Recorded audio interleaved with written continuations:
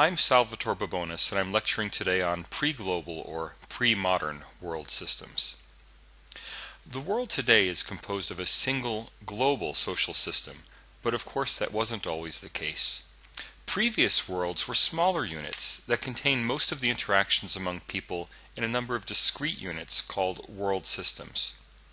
In this pre-global world, social problems were mainly contained within a particular world system, though there were connections between world systems, particularly between the world systems that were located on the Afro-Eurasian landmass. Presumably there were also connections among the world systems of the pre-Columbian landmass, but very little historical evidence survived the Holocaust of the Spanish conquest of the Americas. The conventional history of civilization in Eurasia focuses on the large empires of the northern temperate zone. Now, of course, I put civilization in big quotation marks because here I mean large-scale city-based societies. Many other kinds of societies had civilization in the sense of culture and society, but they didn't have large cities and highly concentrated populations. By the 1st century AD, there existed a belt of civilizations, of organized polities, running east-west across the middle of Eurasia, from the Chinese Empire in the east through to various Indian empires, the Parthian Empire, and across to the Roman Empire in the west. Other societies existed as well all over the world, but today's globalized world is overwhelmingly dominated by the heirs of these ancient Eurasian civilizations, who through colonization or conquest came to dominate most of the rest of the world. The geography of Eurasia naturally led to the creation of three semi-bounded zones of interaction that coalesced into world systems. World systems are more or less bounded social systems in which there is much more social interaction within the system than across system boundaries. These systems are called quote-unquote world systems because from the standpoint of the people inside them, they represent an entire world. They represent the entire world that has meaning for people inside the system. So, for example, a typical Roman would understand the Roman world as her or his world and wouldn't really give much thought to India or China. The same might be said of an Indian or a Chinese person of the same period.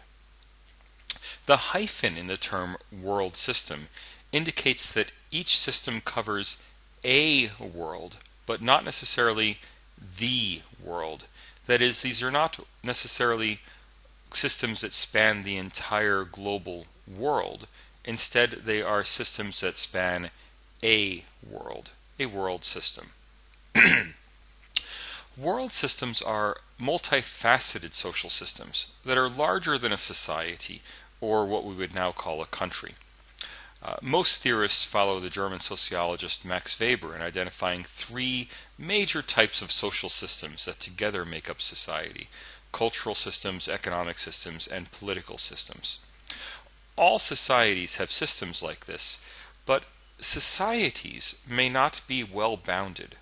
The cultural system that exists in one society may actually spread well beyond that society. For example, the American cultural system clearly extends into Canada, or the Chinese economic system clearly expands into the rest of East Asia. The cultural, economic, and political systems of a world system are geographically bounded.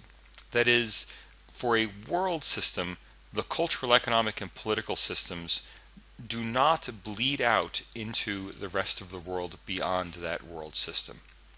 In ancient times, the Roman world system included a culture based on Latin and ultimately on Christianity, an economic system based on trade in the Mediterranean basin, and a political system of the Roman Empire. Today, the cultural, economic, and political system of the world are all bounded by a single global world system. Even though world systems are bounded, a low level of interaction does occur between them. For example, the famous Silk Road connecting China in the east with the Roman world in the west. The Silk Road reached its height in the first 2 centuries AD, when both the Han and the Roman empires were powerful, and there was relative peace in the lands in between them. China's earliest major export was silk, thus the Silk Road. Silk is produced by silkworms, and China is still the world's major center of silk production, followed by India in a distant second place. The Roman and Chinese worlds and their world systems were aware of each other. Fascinatingly, in 166 AD, a Roman embassy arrived and visited the Han court in China. There are Han records of this visit, which is just truly incredible that 2,000 years ago, Roman visitors were visiting China. There are also records of private individuals visiting the eastern provinces of the Roman Empire coming from China overland. Roman and Chinese geographers were certainly aware of each other's existence. The Romans called the Chinese Ceres, as in the silk people. Sericulture is the culture of silk. Ceres is the Latin word for silk. And some Romans even complained that rich Romans were spending too much money on luxuries from the East. Similarly, China was aware of Rome. They called Rome the Ta Qin, the great country to the west, but they saw the Romans mainly as a place full of acrobats and conjurers. They didn't really want any of the products of the Roman Empire. Another amazing bit of ancient history is the survival of a village in Gansu province that at least some people claim was settled by Roman colonists to facilitate the silk trade. After the collapse of the Roman Empire, the major bridge across Eurasia became the nomadic steppe kingdoms. These were on again, off again nomadic empires that sometimes connected China and the West, and then at other times disappeared or disintegrated into individual tribes. These kingdoms included the Turkish Empire, various Arab empires, the Mongol Empire under Genghis Khan, the next later Mongol Empire under Timur-Lane or Timur the Lame.